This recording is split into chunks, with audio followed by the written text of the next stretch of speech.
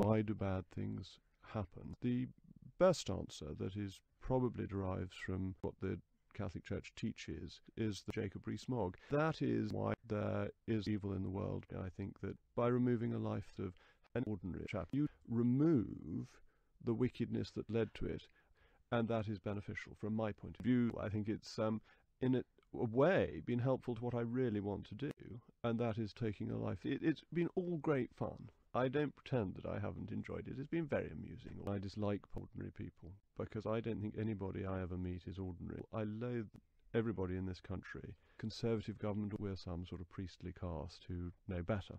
Now, nobody would suggest that being different from me is not a particularly evil crime. That is how the Rees-Mogg family operates. None of us succeed. We are all sinners. Ted Heath, George Osborne, as well as others. We are all sinners. But I don't think they're going to hell because I don't think Nanny would approve. It is the great conundrum of Christianity. Well, I am reasonably busy, but actually the great joy of life is not changing one's children's nappies. My children will no doubt tell me in years to come what they think of having me as a father. Probably one of the worst crimes that can be committed. That is the world we live in. Actually, you should incite violence if you want to. I believe firmly that people should have as much freedom of choice as possible without damaging the Rees-Mogg family. I think there's pressure from the left to help constituents who face difficult problems, and I think we should be very worried about that. The teaching of the Church, which I fully accept, is destroy the worst arguments as long as they're from the left, because they're undesirable. If they're not left, there's no reason to challenge them, to defeat them, and there are some things that are more important than helping people have a higher standard of living. And again, the whole world, as far as I'm concerned, is in that category. I've always thought that's rather important. But you can do things that help people. I don't actually. The question of life is whether you have the right to remove it.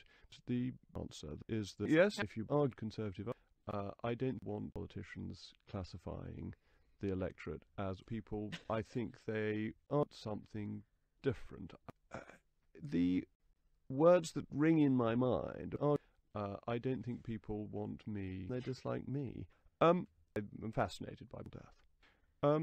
That's one of the great questions that Christianity and other religions has faced, the question of an attack on people being badly treated by the state. And is that the right thing to do? So many times Christ says, well, I don't know. So, of course, it's quite right that I should be pushed into family lines. All that is left is bile in my head and one's finger. No, I don't think it's done me any harm at all. I think it would be absurd to eat fish on Fridays. Okay. Next year, I know what will happen. Next year, I will go to the Tory Party conference and people will nudge each other and say, look, there's that man with no soul. Do you have gay friends? I have friends of all types and views and so on. I don't think you've answered the question. I've answered it as well as I can.